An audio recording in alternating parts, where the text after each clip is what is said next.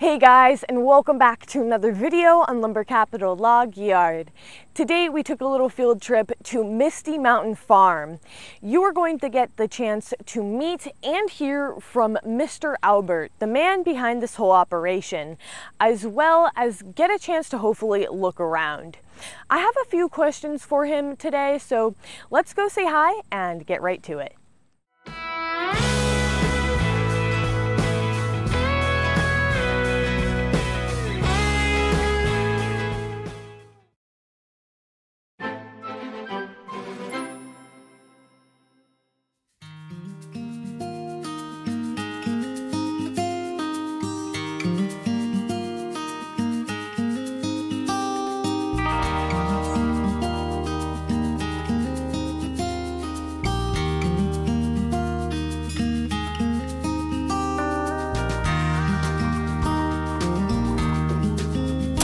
Hi, nice to see you again, Mr. Albert. Good to see you. So we are here today at Misty Mountain Farms because a lot of you enjoy the grilling episodes, and this is our local source of proteins that is going to be supplying us with meat for these grilling episodes in the coming future. So we're here to talk a little bit about the farm, and I have a few questions for you if you don't mind. Sounds good.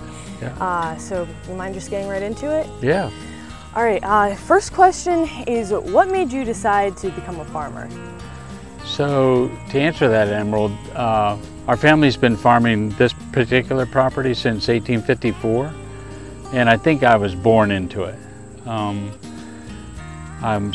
61, I'm born 1962, January 62, and from the time I was little, I was here on this property helping my father farm, and so I think I was born into it, and at the end of the day, it's in my DNA.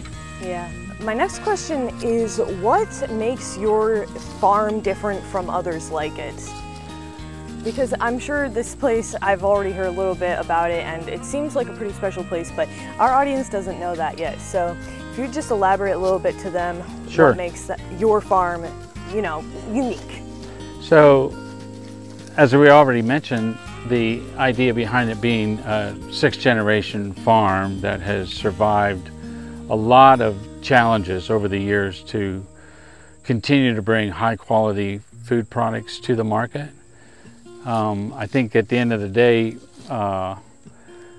what makes it unique is the idea that since the early going, we have provided a red meat protein source to our community in the greater Williamsport area, beginning with my great-great-grandfather who stood the curbstone market 50 years straight. And so my wife and I began Misty Mountain Farm in the year 2000, and we continued on that tradition. It skipped a couple generations, but we continued on that tradition, reinvigorating the idea that the best source of protein is grown locally.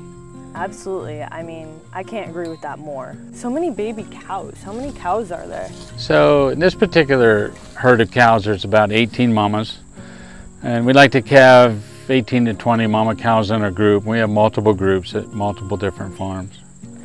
All right, well, going back to the more serious questions, did COVID pose any obstacles for your business when that happened? I mean, I know we're kind of over it, hopefully, but lots of stories. Yeah, absolutely. COVID actually became a tipping point for our business, in the idea that once folks realized that there was a shortage in the supply chain for beef and lamb and poultry in general, that at the end of the day they realized that local served the purpose. Yeah. And so we were fortunately booked in processing dates for 2 years in advance of COVID, beginning in 2019. And fortunately we had the supply chain to continue to meet demand, and we actually in 2020 grew the company by 100%. We doubled our sales in 2020. That's significant. It is. And so COVID was a tipping point for us personally in a good way. Yeah. I mean, I know that we had lots of orders when COVID happened, and we just it was kind of hectic because we didn't have enough place to really put all of the lumber that we had to cut. Oh my. So there was a little bit of a jam up, but in a way it was positive, even though it ended up being kind of crazy. It was pretty positive for us as well. So yeah, for sure. Well, that leads me into my wrap-up question. Sure. Which, what is your vision for the farm in the future? So, being a 6th-generation farm, there are moments in time when you lose the idea that you can expand or grow it. And even though we've been on the same property this entire time, we have made significant endeavors to work with the cattle in a way that fits nature. Yeah. To be able to bring about a high quality and experience to our customer base, which we so appreciate, and to be able to be environmentally concerned about what we're doing. So there's the combination of those things are a continuous effort to improve. And I think that is something that kind of ties into another question that I asked earlier, is what separates you from other farms, is that not everyone is, especially farms, are as concerned with that aspect of it as you seem to be. And I think that is really important. I mean, everyone knows on the channel that we are really concerned with our zero waste strategy and just making sure that everything goes to use. And it looks like you have something pretty similar going on here, except in your own way, of course. Yeah, absolutely, Emerald. So to tie that all together, we think of the fact that we're converting air, sunshine, and water into a red meat protein that is nutrient dense. And so we're bringing about wellness to the community. Our customer base supports us loyally, which we're so appreciative of. And the environment combination with the grazing of the cattle, the production model that we have for all of our livestock, because we run sheep and poultry besides. Well, yeah. So, yeah. Well, this is something that I think a lot of farms miss, and you seem to hit the nail on the head with it.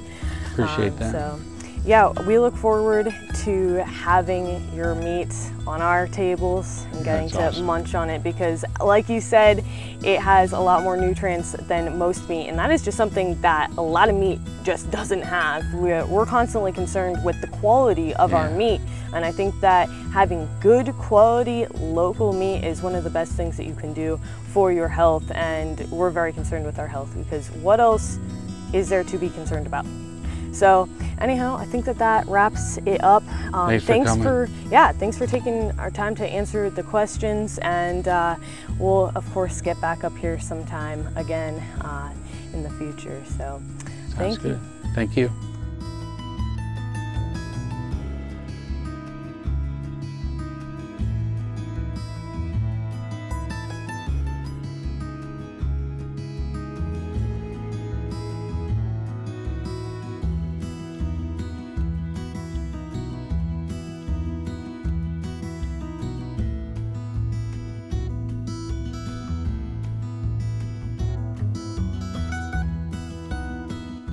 If you're interested in checking out his Facebook page, I'll leave a link down in the description below. Anyways, that's it for today's video, everyone. If you enjoyed, make sure to give it a thumbs up and subscribe to the channel if you haven't already.